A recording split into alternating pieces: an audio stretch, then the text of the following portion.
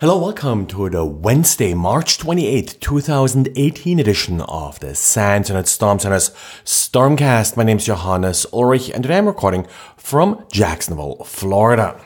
Boyan today in his diary is making an important point about mobile application security. And the problem he's talking about here is what happens to your screenshot if you are moving an application into the background. Now, on iOS, Android sort of work a little bit similar here. If you put an application in the background, your operating system will take a snapshot of the screen and save that particular snapshot in the application's container. So it is kind of protected from other applications.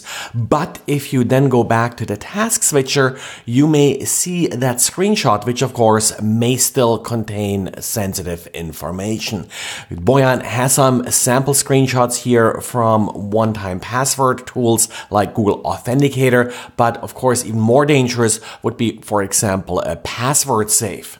Luckily, both Android and iOS allow you to prevent this from happening.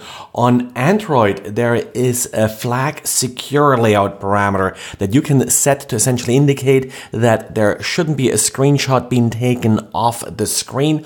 Also in iOS, you do have the ability to actually modify the screenshot before it's being moved into the background. So this way you can, for example, blur the image, and you can also turn off the ability to take screenshots using the built-in screenshot feature. This should really be done by all applications that do contain sensitive information, like, for example, online banking applications, password managers, or just sort of internal applications, like think about HR applications or things like that, that may display confidential information. Well, and if you think you're done with news about Meltdown, not quite true. Security researcher Ulf Frisk published a blog post with details regarding the February patch from Microsoft and how it made things worse for the 64-bit version of Windows 7 and Server 2008 R2.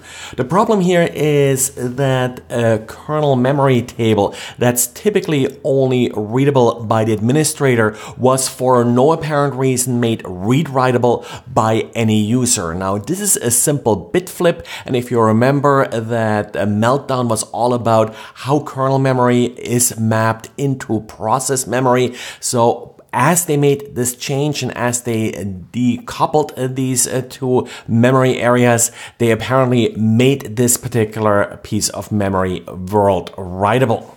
Due to this new vulnerability, any logged-in user would be able to manipulate the memory map or write and read arbitrary memory. A proof of concept exploit was released, and Microsoft did address this problem in the March update for Windows 7 and Server 2008 R2.